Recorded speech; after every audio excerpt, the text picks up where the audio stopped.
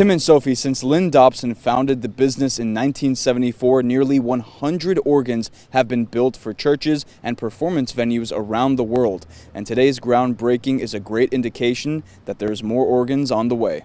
So there was just this tremendous sense of loss afterward, but really at no time did it occur to me that we wouldn't rebuild. I know it was a long process, but where everyone is so happy that they chose to stay in this community, and they've just been a part of the community for so long that everyone's happy. In June of 2021, the Dobson Pipe Organ Builders location in Lake City suffered catastrophic damage from a fire. But now, 2 years later, there's a reason to celebrate.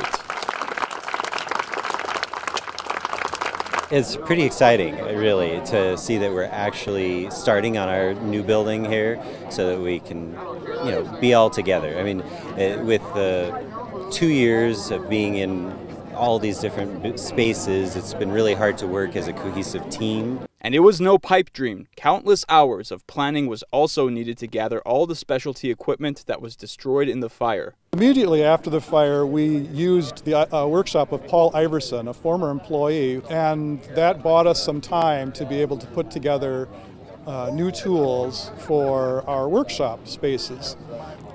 We were very fortunate to be able to make an arrangement with 2 different organ builders that were retiring, both of whom sold us workshop equipment, woodworking tools, specialized things for organ building. The new workshop, located on the same plot of land as the previous building, will be more than 16,000 square feet. It's going to all be built on one level, unlike our old building, which had multiple levels and was kind of inefficient.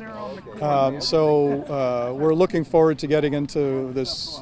It's a little smaller than our old building, but it's going to be more efficiently laid out. And construction is expected to be complete in August 2024. But it couldn't have happened without so much support from the local community, with people coming forward with buildings that they could make available to us. People all over the world sent notes that they're praying for us, that they sent us money.